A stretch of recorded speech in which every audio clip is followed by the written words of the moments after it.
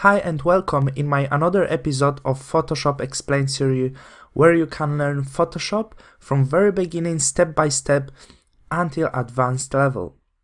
My name is Marcin Mikus and I'm going to be your instructor. In this episode I'm going to show you how to import, how to open images in Photoshop. If you've already been working in Photoshop, you probably know that the easiest and the most basic way to open images is through File and just open. Then you have to find your picture you want to open in Photoshop and that's it. However, I cannot agree it's the easiest way, and for sure it's not the best and the fastest way to open images in Photoshop. Let me show you another example, another way to open image in Photoshop. You have to find the file with your images on your computer. When you open it, you just have to simply drag it to your Photoshop and that's it. As you can see, very fast, and the pictures you want to see, the pictures you want to open in Photoshop are very well visible. You can choose, you can see what you want. So for sure that method is a bit better than opening through File and Open. However, there is something more, there is something much more better. It's opening through Browsing Bridge. The best way is to find your image, find our images we want in Bridge. To do this, we have to click File and then just browse our image in Bridge. You don't have to be worried if you have Photoshop, you already have Bridge on your computer. Both things are connected to each other. So then you have to find your file with images on your computer. Sorry for the mess I have on my desktop.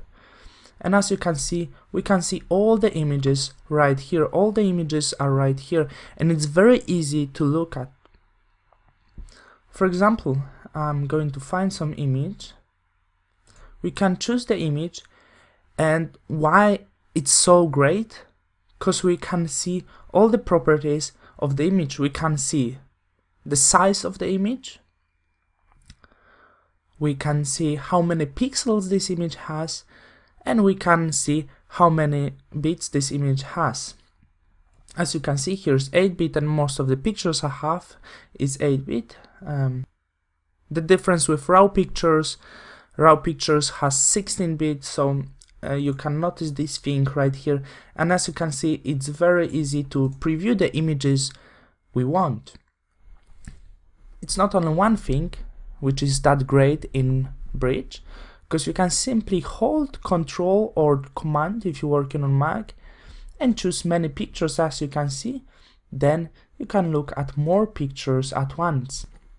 So it's really great to choose between pictures, and for me it's the best way to work with Photoshop, to open your pictures through Adobe Bridge.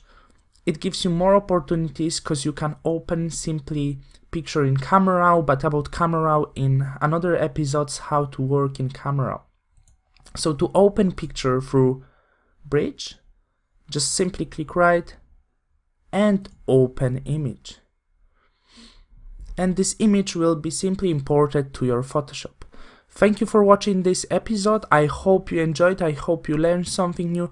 I hope you will be using Bridge since now, and see you soon in another episode of Photoshop Explained. Thank you.